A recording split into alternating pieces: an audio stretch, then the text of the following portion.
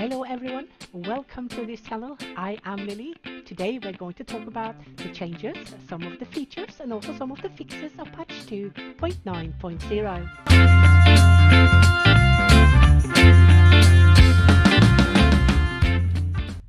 Patch 2.9.0 is the sixth step on the roadmap, and the first iteration is the historical spreading of knowledge.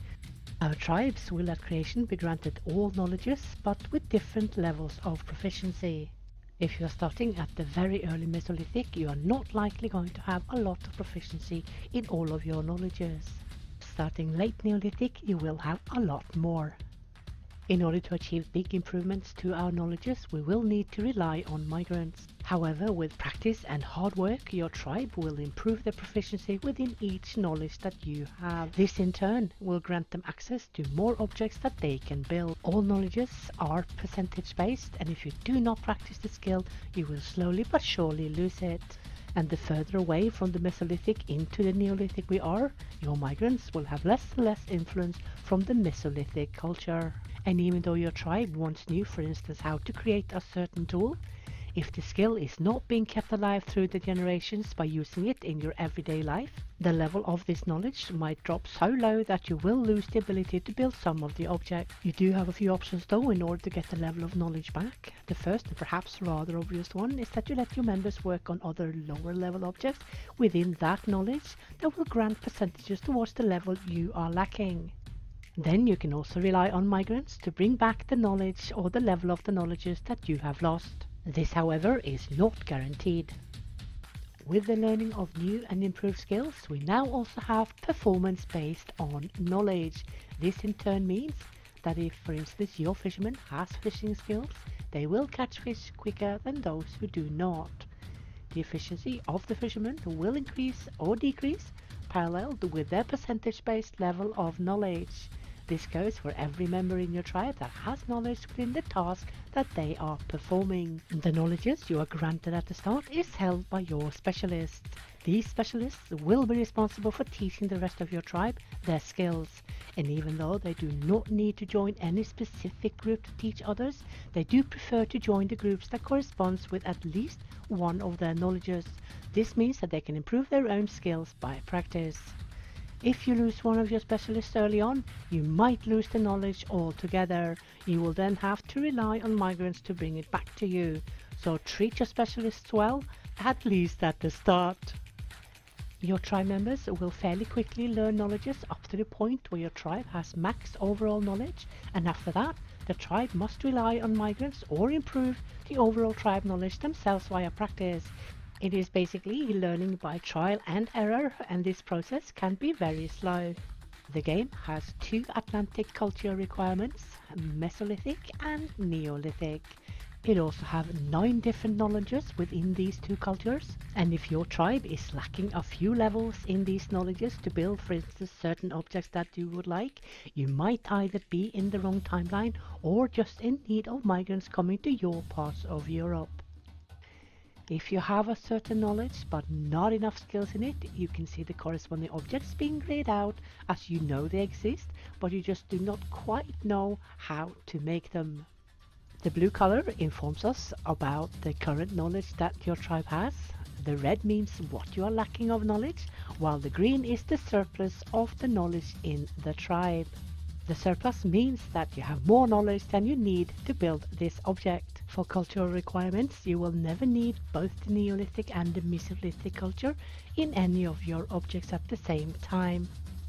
If there is an item that you cannot find in the game that you know exists, it is because you as the player have the knowledge, while your tribe does not. With the new knowledge system, we have also been given a way to keep a monthly tally of what has been learned or lost of knowledge above the tribe max overall. Every month, the system will show you a colorized increase or decrease of knowledges above max tribe level. You can, for example, pay attention to a new crafter who is now making ropes. If he has no skills in this knowledge, he will take a day or so to learn the knowledge on a rudimentary level. Then he will start to rapidly increase his skills till he reaches the max overall for the tribe. Blue is what you have for now, green is what has been learned above the overall knowledge level in the tribe past month, while red is the level that you have lost. Everything that you either create or build that has a requirement will also give you learning when you're either maintaining or repairing the item. We also have a new detachable window with the knowledges so that we can still use the user interface while also keeping an eye on the progression of all our knowledges. A fun addition to the game are achievements on Steam. Simply by playing the game, you will have your progress and achievements popping up as notifications while you are playing. At the moment, we have 19 achievements we can work towards. Some are for the population, some for building, some for survival, and last but not least, some are for fame. You can find all your achievements, both fulfilled and unfulfilled, by going to your Steam library. The ultimate title is a legendary tribe. Have fun reaching it. All your achievements needs to be done executively, meaning in the same game. Otherwise, they will start all over again when you start a new tribe. Your achievement milestones will, however, always show on Steam. And while we are on the subject of Steam, we now also have Steam Cloud. This means that your save games will be shared between all the computers where you play the game. You can opt out of this by going into your settings on Steam and tick the box off. An issue that has been sorted are the migrant groups that sometimes could show up after we enter the Neolithic era with no people in it. Patch 2.9.0 have no more empty migrant groups, and we are very happy about that. Another fix that has been made with the migrants is that they at times could not enter the camp. This has been sorted, and all your migrants will now make their way to you. Sometimes, however, the migrants that you accept to your tribe has no choice, and this might cause them to chill out on the outskirts of the camp until it's mealtime, sleep time, or till a chore or a task is available, but they will all eventually enter your camp. With the game developing more and more content pertaining to both the Neolithic and the Mesolithic era, we now have cultural dependent clothing. This means that our tribe members' clothing will change depending on the culture your tribe belongs to. During the Ice Age, the clothing for our ancestors was above anything serving as a necessary protection against a harsh environment. Hence, the Mesolithic clothing will reflect survival above fashion. As we get closer to the Neolithic era, the environment becomes less and less hostile, and we can see that instead of only fur and leather coverings from head to toe, we can now find more variation in clothing, not only due to the environment becoming milder, but also due to that a sedentary lifestyle as farmers allowed more time to be used on non-food activities. While entering the Neolithic, we also noticed the various other types of clothing materials being used, such as finely woven textiles, while using less and less furs or leather. There is also a lot more of the body showing without any clothing on it.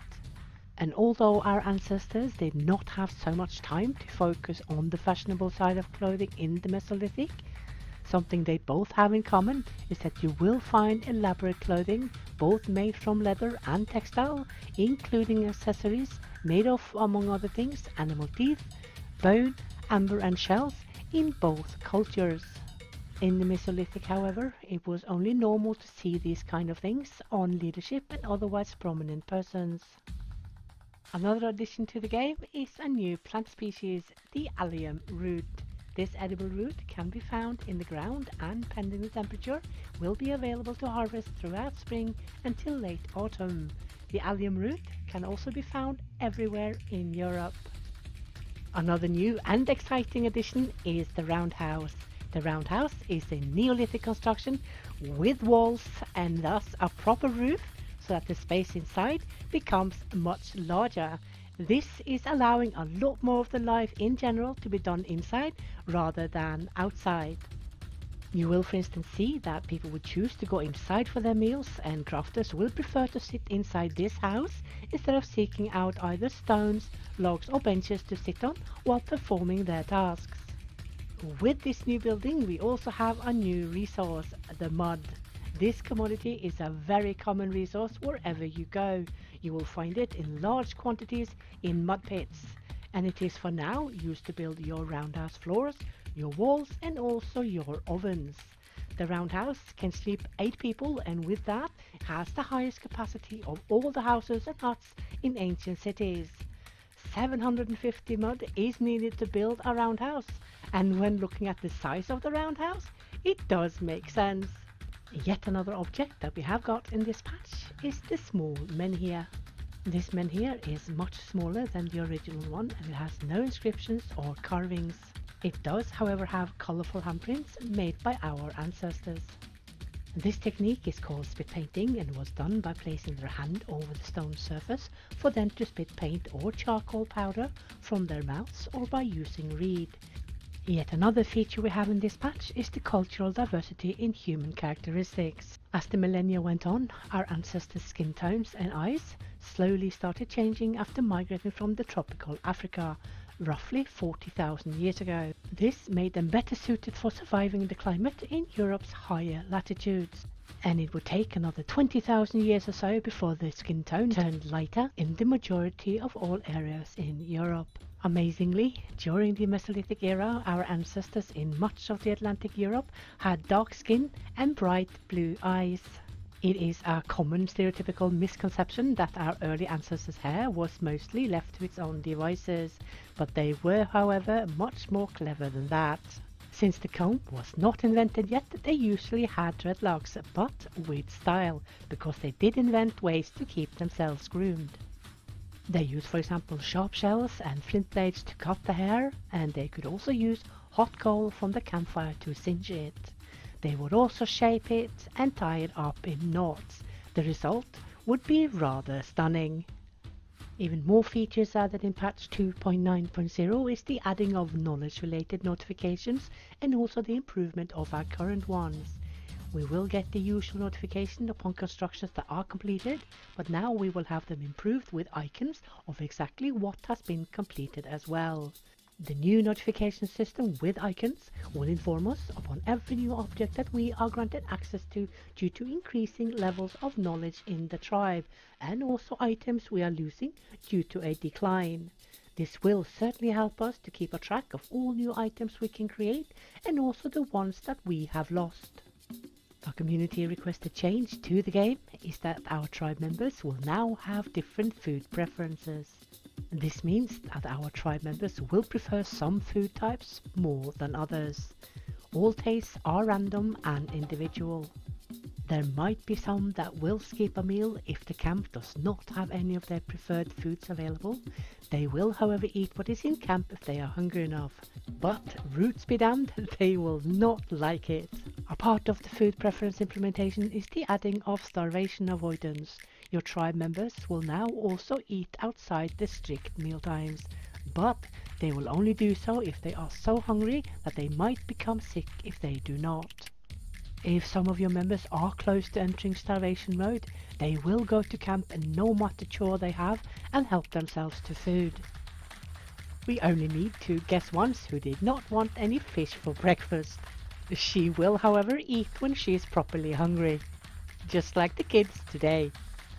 Another change to the game is new leaders wish to honor their predecessors by ruling in their spirit. The ancestral leadership's legacy will endure by the following leaders upholding the traditional rules given to the tribe by the immediate previous leader. This means that when your leader is passing on to the ancestors, the new leader will attempt to equal the policies set by the previous leader. This can of course be changed by you as the player, but your tribe might not like it. And now to something we have all been waiting for. Ancient cities now have wild dogs. The wonderful journey to become man's proverbial best friend is thought to have begun as wolves started following ancient hunter-gatherers to scavenge on their leftover scraps of food.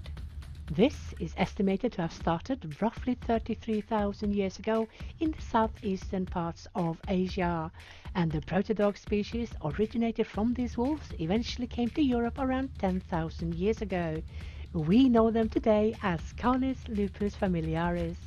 The wild dogs look much like the Basenji and the Carolina dog, also known as Dixie Dingo. These wild dogs can be found in various sized packs all over Europe.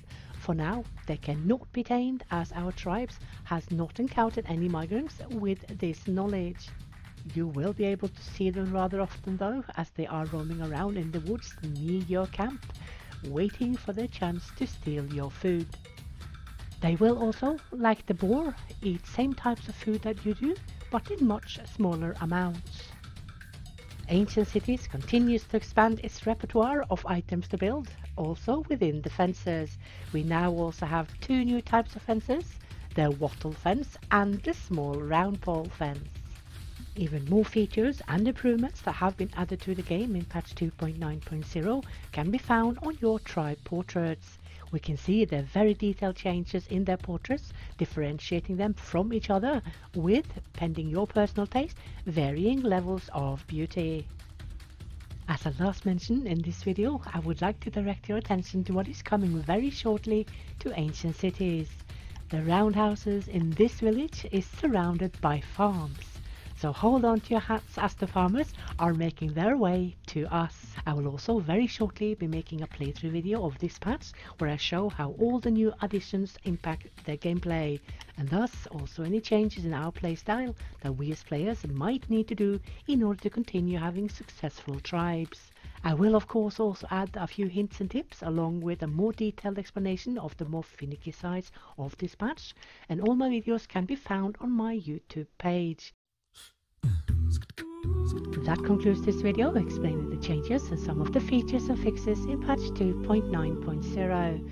Ancient Cities is a game under development, so please continue to provide any feedback and suggestions to the developers on either the Discord server or on the Steam forums. I hope you found the video useful, and as usual I will continue to make videos for every new patch in the future explaining all the new additions that has been added to the game. I do hope to see you all next time, and until then, have fun and take care.